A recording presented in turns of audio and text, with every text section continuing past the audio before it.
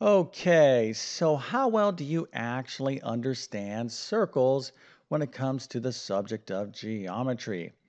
Well, circles is actually a big topic within geometry, and there's a lot to know, a lot of formulas, but nothing too difficult. But if you're pretty strong with circles and the respective formulas, well, this should be a very easy problem to solve. Matter of fact, you don't even need your calculator. All right, so what is the problem? Well, let me go ahead and explain this right now. So we have this circle, then we have this triangle is kind of overlapping this circle. Now, this leg of the triangle is going through the center of the circle. So this is a diameter. And then this line right here is a line that is tangent to this circle. Now, that is a fancy word that means that this line touches the circle exactly at one point right there. Okay, so that's the point of tangency. So this is what we would call a tangent line, but it's basically a line that just touches the circle right there.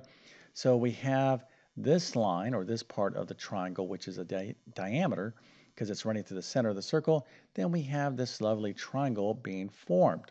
All right, so this is the setup. Now, this angle of the triangle, okay, now this is a particular type of triangle. You can tell by looking at that notation right there. But this angle right here is 47 degrees. All right, so this is the information in the problem, but what is the question? Well, the question is, what is the measure of this arc right here in the circle, this arc highlighted with yellow? Now, an arc is just a segment, okay, a piece of the circle, all right? And we're going to measure that in degrees. So what is the measure of this arc right here? That is the question. All right, now feel free to use a calculator, but you really don't need one. But this is a multiple choice question, and let's take a look at our answers. So A is 40 degrees, B is 47 degrees, C is 75 degrees, and D is 86 degrees. All right, now if you know the answer, put that into the comment section. I'll share the correct answer in just 1 second. Then, of course, I'm going to fully explain how to solve this problem step by step. But before we get started, let me quickly introduce myself.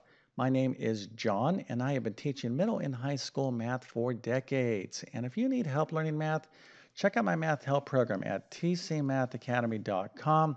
You can find a link to that in the description below. And if this video helps you out, or if you just enjoyed this content, make sure to like and subscribe, as that definitely helps me out.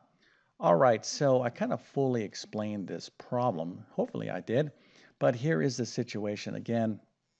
This is an arc, all right? So this is measured in degrees. What is the measure of this arc given all this information? Let's take a look at the right answer. The correct answer is D, 86 degrees.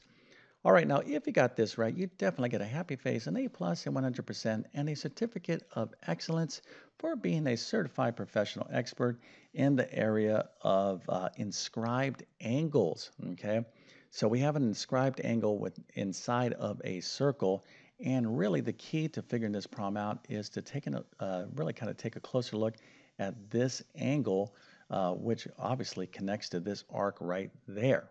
Okay, so this is not that difficult, and if you didn't see this inscribed angle, well, no big deal. I'm going to explain this right now.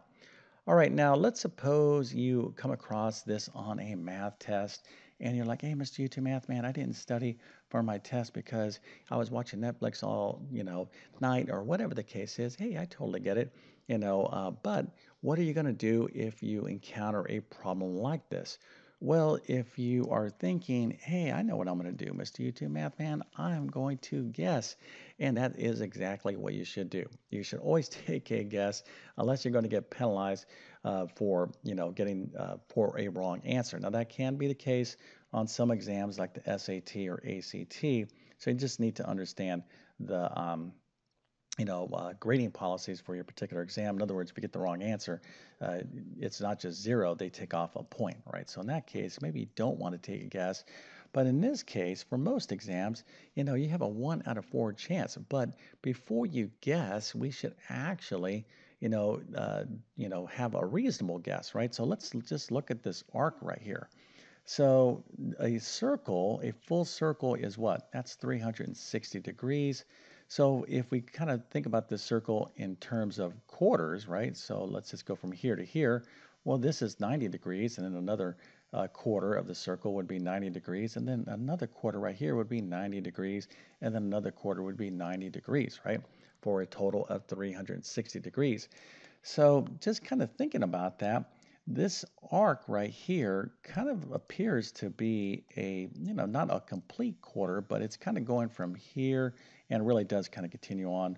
But it looks like it's pretty close to 1/4 of a circle, which would mean that if it was a complete exact quarter, it would be precisely 90 degrees, right?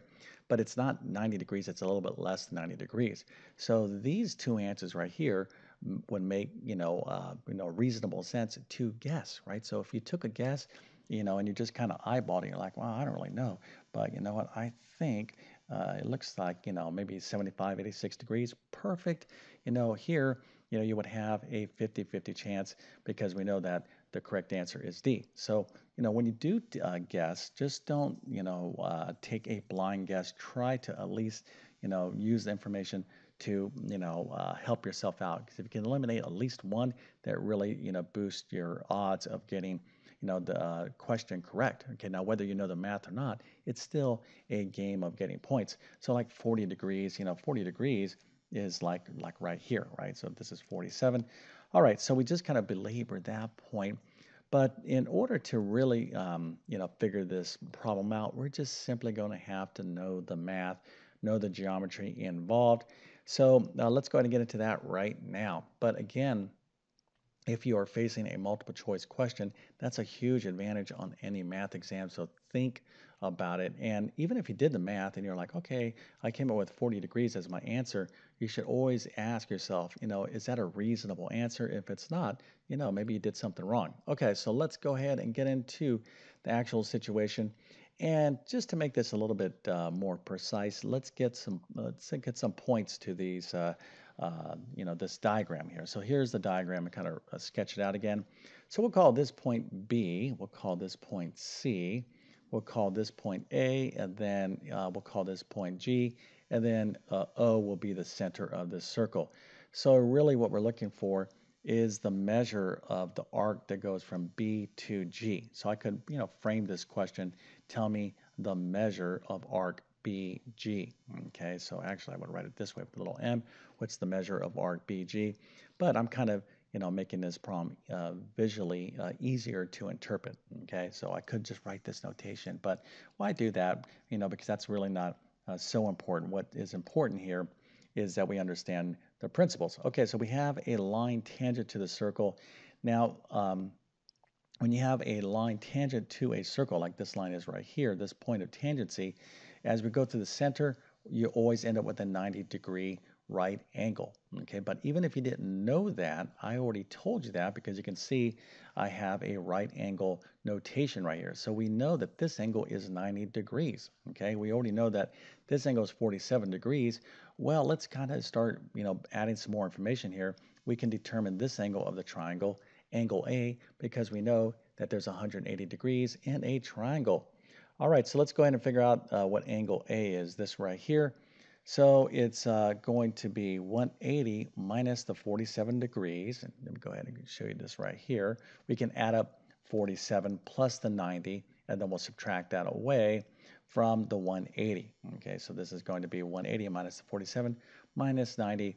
So we're left with 43 degrees. Okay, so this angle right here is 43 degrees, and really that is the key to solving this problem, because effectively we can kind of look at this problem, but don't not get distracted with this triangle.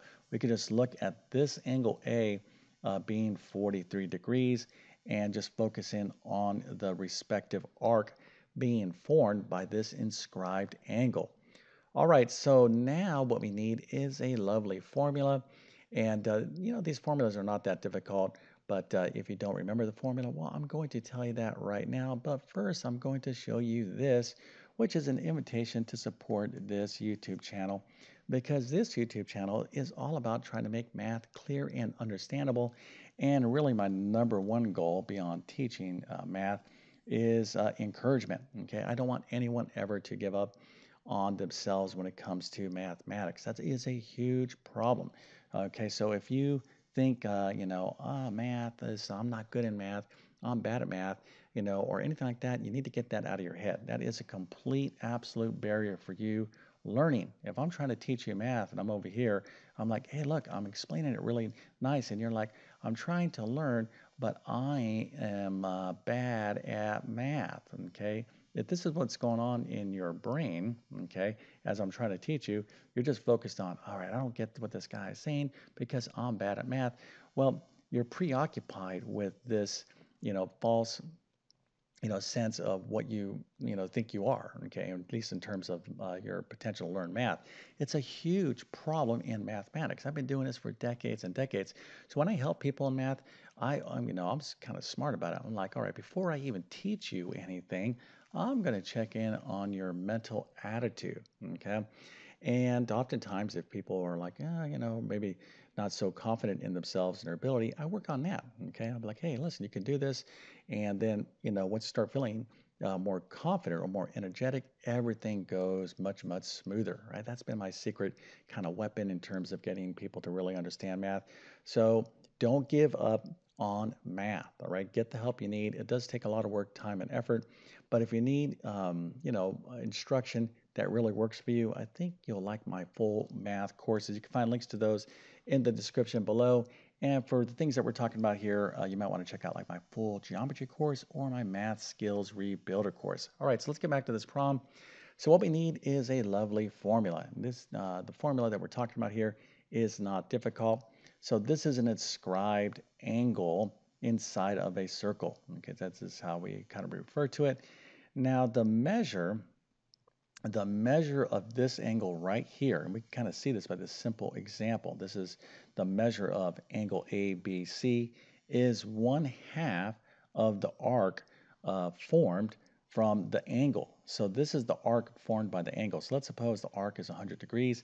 The inscribed angle is literally 1/2 of it, 50 degrees, right? So we don't even have to try to decipher this fancy formula. So if you have an inscribed angle, okay, whatever the arc is, the measure of the inscribed angle is 1/2 of the arc, meaning that if we know the measure of the inscribed angle, the arc is double that. Okay, so this is a perfect, lovely little example to figure out the answer, and it's not going to be that difficult. All right, so we did all this work to figure out that this angle of the triangle is 43 degrees, but really we're talking about this inscribed angle here. So 43 degrees is 1/2 of the arc. Okay, so that means that the arc is double 43 degrees, which is 43 times 2, which of course is 86 degrees. So the measure of arc BG would be 86 degrees.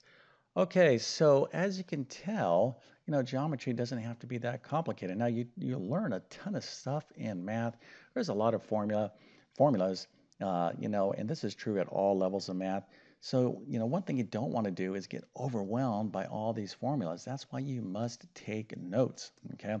If you want probably my number one tip to be successful in math beyond thinking positively about yourself is to take great math notes, okay? There is an absolute direct correlation to excellent note taking and being successful in math.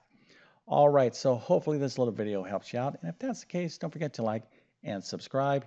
And with that being said, I definitely wish you all the best in your math adventures. Thank you for your time and have a great day.